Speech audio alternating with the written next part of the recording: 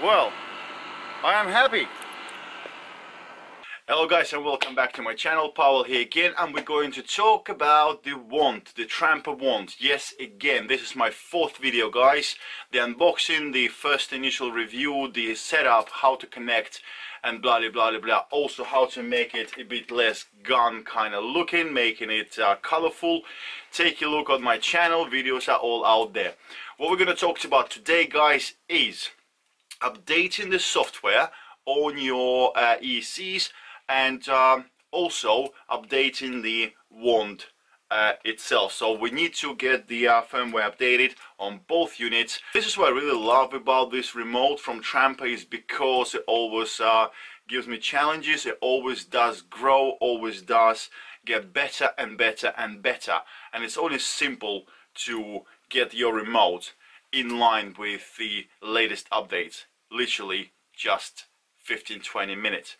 This video is useful for anyone who is thinking about getting one or a remote you can trust, or for anyone who does use original VESCs like from Trampa, for instance, which is preferred method, or for anyone like myself who is trying different things, trying to save a bit of money and using Flipsky 6.6 Plus. I still don't know if Flipsky 6.6 Plus will work 100% with this remote. On the original setup, a couple of bits didn't work, but luckily it was to do with the firmware, which is good. So let's not waste any more time. Let's get this tutorial going. For starters, I'm going to convert this pistol grip remote, colorful and shiny, into a normal thumb operated, because that's what I'm going to use. 5 minutes later, the trigger kit is off and the wand back to looking the way it was originally looking. So one thing to mention straight away, guys, I don't think I did last time, and not a lot of people have, is that wand got a very good unique feature, which is a throttle lock. So if you're not using your board for a very short time and you don't want the board just to run away from you, there's a nice little feature. You will press the brake all the way back and hit any button once, and the throttle locks up. So now it doesn't matter what you do with it, the board will not react. That is quite nice. And if you want to get out of it, you just go full throttle, hit any button once, and it's back online. One more thing that I would like to mention. In my first video, I have mentioned about the IMU feature. The feature of the remote, knowing how it is located in a space and having safety features regarding that, like crash control and things like that. I was advised that IMU at the moment is actually not active, so it deactivated for now. It requires a bit more testing and it will become available. So that is cool. Another plus to this beautiful remote, that there will be some new exciting features coming out and you just upload them to your remote and off you go. Nice. So why would you want to upgrade your wand? So if you just got yourself a brand new Trampa, you already got the wand that goes forward and stops your board. Brilliant. It also does have the reverse function when you keep on pressing the brake, so you think to yourself, brilliant. Yes, but I've noticed when I was testing that it was a bit of an issue with the cruise control. So this is now fully fixed. There was also reports that the remote does freeze once in a while. This is now fixed, so with the new upgrade, the remote will be monitoring itself, and if anything it finds to be wrong, it will reset the remote within a millisecond. This is very nice. We also now have miles an hour. So all the people who did comment on my video saying, oh okay, fair enough, kilometers an hour, but what if I don't understand what it is? Which, to be fair, I got so used to using miles an hour now that I'd rather see the miles an hour. So guess what, we do have miles an hour now in here. Another little feature is that the remote will be monitoring its own deterioration. So when the joystick is not performing as it's supposed to be, the remote will know about it and adjust itself accordingly. So those are the biggest ones. There's other ones that I don't really understand, some sort of a redundant throttle input reading from the joystick, filtering it and adjusting it, whatever that means. I'm not gonna lie, I don't know, but I guess it's a good thing. It's some sort of improvement. So guys, let's go over the setup now and the updating the firmware.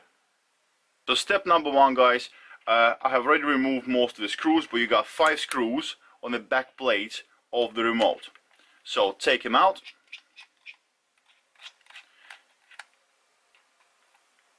It is a T9 star head. That's what you're going to need. And you take the cover out of the remote, just like that.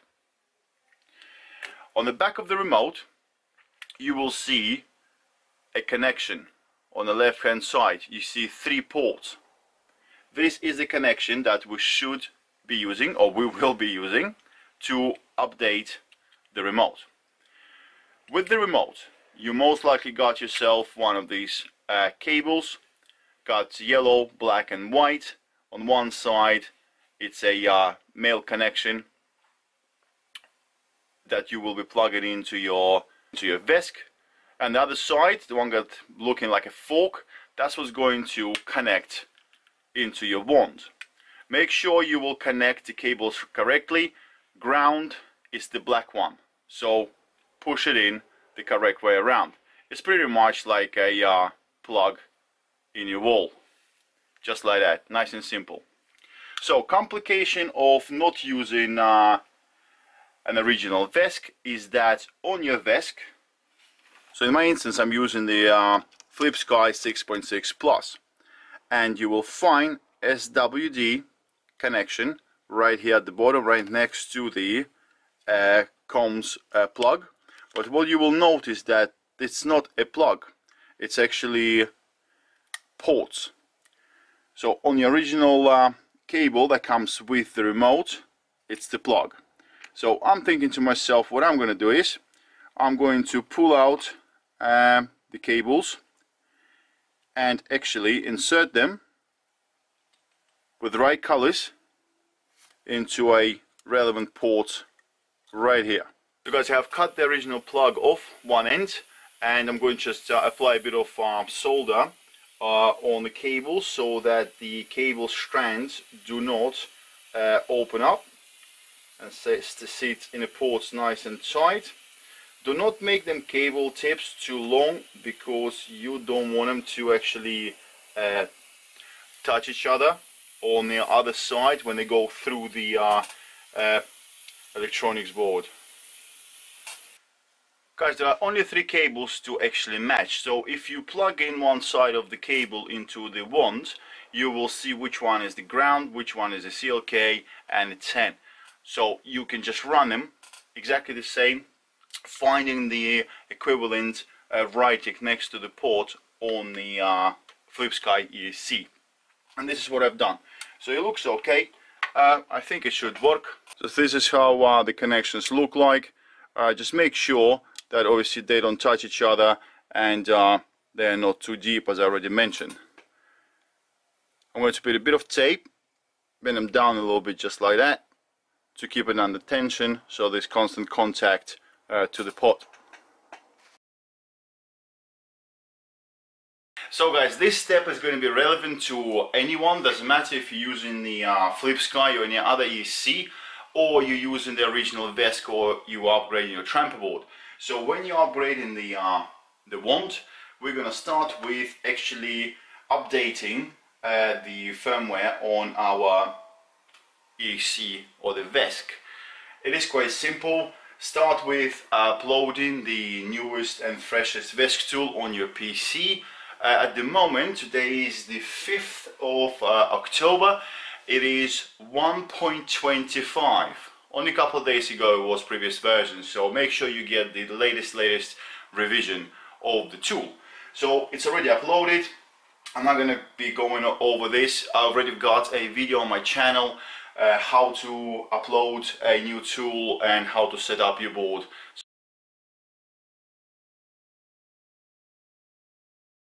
So just go on it. I think it's called VESC tutorial or something like that. So take a look. So I'm going to upgrade both VESCs. It's dual, but I'm upgrading them both. and then we take it to the next step. So guys, I have updated the VESCs, and I also have ran all the detection and pretty much just reset the whole thing up like you normally would do. So next step is to actually get the wand updated and then test it out. So the next step is, so guys, the next step will be to connect our wand to the VESC using the cable. If you're obviously using the original VESC, you will be much better off. It's easier, but it's still doable. I'm using my self-made little connector cable here. Just make sure you connect the ground to ground, all the cables correctly.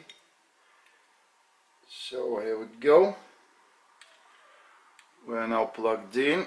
Let's make sure we leave the VESC resting there nicely. Now we're going to connect the VESC to the computer using the micro USB cable. Okay, and now we're going to power up the VESC.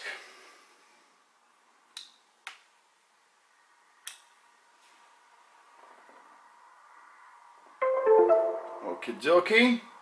And now we're going to open up the VESC tool. Okay guys, I'm not going to do the screen right. Just keep it simple. I think it's clear enough. It's simple exercise guys, so you don't have to like proper look into it. I will explain to you and I'll point out on the screen what's happening. So next step what we're doing guys is we are going to auto connect, and you'll see right here at the bottom that you are now connected. So next step we're going to do is guys, we're going to choose the SWG programming. You'll see it right here. It looks like a square with some feet coming off it. So SWG programming, we hit that. Now we're going to turn on our wand, and this is why I wanted to keep it all still as a normal recording. Any button, and our wand is on. Yep, lights are on.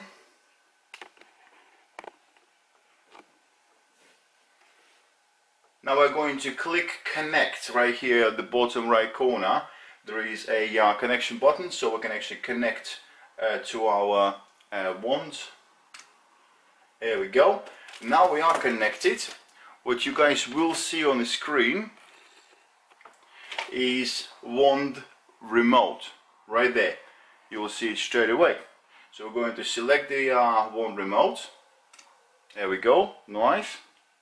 Next step, right here on the right hand side bottom corner, you will have three options, like three little squares. It starts off with the erase only, erase and upload, and cancel. So what we're going to do is guys, we're going to erase and upload.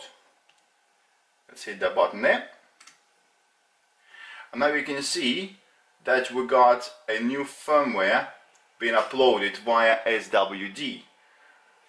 Okay, so it looks like it's working. So my little DIY connector for the Flipsky 6.6 Plus did work. Upload is done. That's brilliant. Okay guys, now we are going to disconnect. So we are disconnecting.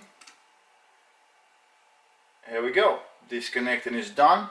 Now our wand is updated and our VESCs are updated as well. Simple as that. Don't forget to disconnect the VESC from your VESC tool. And most importantly guys, let me just carefully unplug everything here. And let's unplug the wand. Most importantly guys, you need to now remove the batteries from the wand, and this is why I had the cover removed. This is because of the constantly running watchdog program, which is going to be draining the batteries. Don't worry, I'm not super duper smart guy or something. This is just because it does say on Trampa's website. So we are now reconnected. The VESC